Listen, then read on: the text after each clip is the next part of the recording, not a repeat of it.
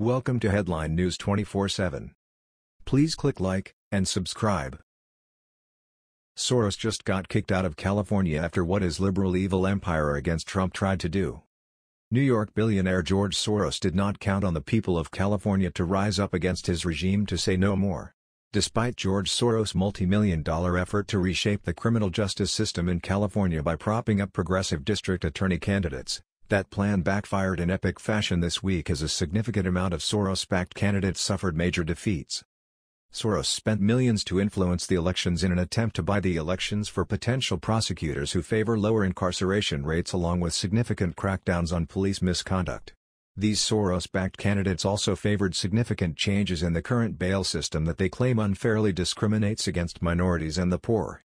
However, it seems that most of the millions went to waste as a significant number of Soros-backed candidates lost to more traditional law and order prosecutors that did not favor progressive policies but instead favor accountability for wrongdoing and have a much more positive attitude towards law enforcement. Fox News reports of the outcome of the recent California elections. In Sacramento County, District Attorney Anne-Marie Schubert defeated Noah Phillips by a nearly 2-to-1 margin, getting 65% of the vote. Phillips led an insurgent campaign, attacking Schubert for failing to prosecute a police officer who shot a civilian. He reportedly received around $400,000 from Soros and admitted Soros' team scripted and paid for a TV ad during the campaign, the Los Angeles Times reported. His fundraising efforts received help from Carrie Tuna, wife of Facebook co-founder Dustin Moskovitz, who contributed more than $650,000 to a political action committee led by Black Lives Matter activist Shaun King. "This is a good day for the people," Schubert told to a crowd of about 100 supporters after she won the election, the Sacramento Bee reported. "You can't buy an election in the county of Sacramento. Here's to 4 more years." Genevieve Jones-Wright, the Soros-favored candidate in San Diego County, also suffered a major defeat Tuesday. She got only 36% of the vote while her opponent, District Attorney Summer Stephan, received more than 60%. Soros spent more than $1.5 million in the race, funneling the money to a political action committee that propped up Jones-Wright's candidacy as she pledged to form a police misconduct unit and supported progressive reform of the criminal justice system. Stephan fought back against the influence of outside money in the race, declaring Soros backing a public safety threat. Jones-Wright, meanwhile, insisted the money merely gave a voice to minorities and poor people. In Alameda County, in the San Francisco Bay Area, District Attorney Nancy O'Malley fended off a challenge from Pamela Price, reportedly receiving more than 60% of the vote.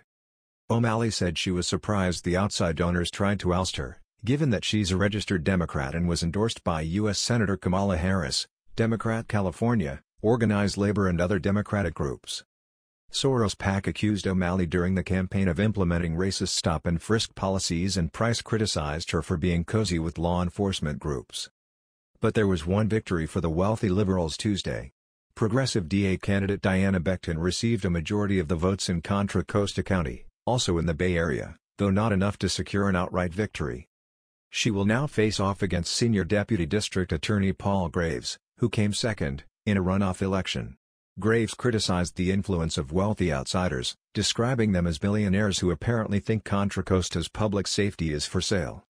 In other counties, such as Yolo County, Riverside County, and San Bernardino County, where wealthy donors also spent money, albeit on a significantly smaller scale, most progressives candidates suffered defeats. One exception, reform-minded defense attorney Jason Anderson, who managed to win in San Bernardino County against Fordham DA Michael Ramos.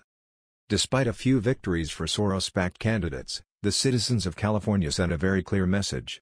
They are clearly sick and tired of being expected to fund a government run amok that merely views the citizenry as mere tax cattle. California Governor Jerry Brown is the highest-paid governor in the nation, yet Californians have little to show for it except more regulations and more taxes. This recent victory goes to show that good people can win.